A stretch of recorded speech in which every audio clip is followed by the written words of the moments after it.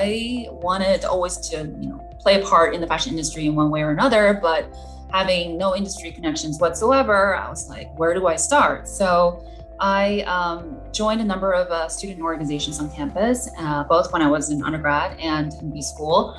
And I used the Harvard platform as a way to sort of help me get in touch with some of the leaders in the industry that I really looked up to and wanted to, build a relationship with someday.